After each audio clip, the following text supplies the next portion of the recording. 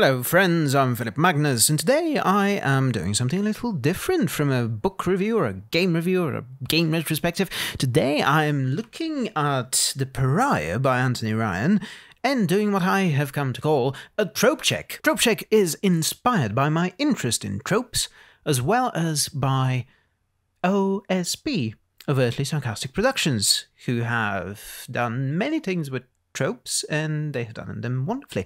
Now, today we're looking at, as I said, The Pariah by Anthony Ryan. If you would like to learn about this book without any spoilers, please take a look at my review, and don't forget to like the video. Okay, I'm going to give you a very quick rundown of what a trope actually is. What is a trope but a storytelling device, a convention, a shorthand, one that signifies the myriad conventions within a genre, only to, of course, be broken or used in any way that the author desires.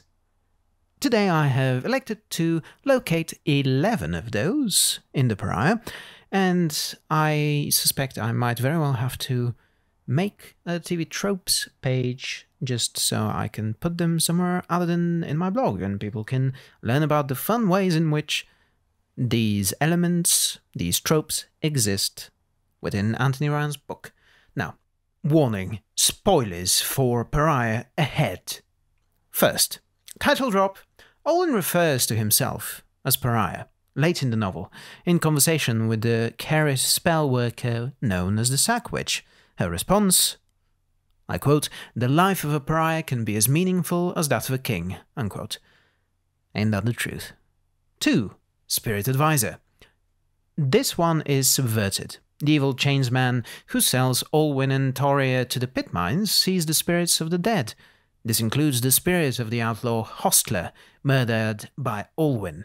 The spirit helps the chainsman to ward against Olwen's escape on the way to the pit mines, but only tells the peddler of outlaws that Olwen will play a role in his death once the boy has been sold off to the pit mines.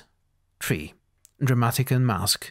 The Sack Witch turns out to be beautiful in a manner Olwen knows to be dangerous. Her explanation as to her disguise is that she realized that the locals, I quote, put far too much stock in appearance, unquote. 4. Joan D'Archetype. Does she experience religious visions? Is she about to throw the whole social order of a Middle Ages kingdom into a ditch? Is she an action girl par excellence? The answer to all three when it comes to Captain Everdeen Corlane is a resounding duh. One element doesn't quite fit with this archetype. Everdeen has noble origins rather than churlish ones. A churl, for those of you who do not know, is, well, a feudal villager. One who has no rights to land, but is, in a way, chained to the land that he was born in. Horrible system. Awful. 5. God of Darkness. Captain Everdeen Corlane is motivated in her holy quest by visions. These suggest that if Everdeen doesn't take up the oaths of a knight and lead the faithful against threats against the realm, the world will be overcome by the darkness of the Malachite. Possibly subverted. It might be that the source of those visions that Everdeen is getting is in fact the Malachite. 6. Gold Digger. Subverted. To Loreen Dambril, Mary is a duke after her outlaw partner, Deccan Skull, is captured and executed. She reveals that she merely made the best of a bad situation, rather than the arch-traitor Olwen suspected her to be. Loreen is revealed to be a woman making the best of some bad circumstances. 7. Karmic Death. A common enough occurrence, most clearly encapsulated in the evil chainsman's manner of death. 8. Knight in Shining Armour. Olwen's scribe takes up the mantle of such a one towards the end of the novel. It fits him more than it fits most knights. Wilhelm Dornmal has many of the archetype's traditional noble characteristics. 9. Moral Myopia. Lots of knights of the realm suffer from this. Unyielding champions of a rigid social regime are a dime a dozen across the kingdom of Albermain, as best exemplified by Sir Alters Levale. Levale appears just and moral. Beneath the mask, however, is hidden a power-hungry hypocrite. 10. Order versus Chaos. The kingdom of Albermain imagines itself to be this in comparison to its northern neighbour of Ascalia, a land of, you guessed it, northern heathens, typical northern barbarians from the cold north who have a more martial society.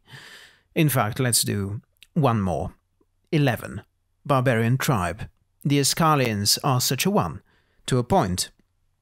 The trope is subverted in that the Ascalians, though violent indeed, value personal freedom in ways that contrast the inhumane feudal system of Albermain.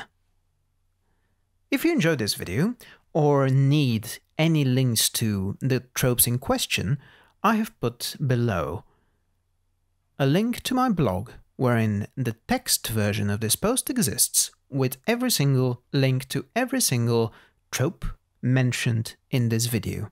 Please share it with your friends, and please press that like button, subscribe, share this with your friends. Tell me whether you've read The Pariah or not. Which of these is your favorite trope? Do you in fact have any favorite trope in terms of fantasy novels, fantasy storytelling at large?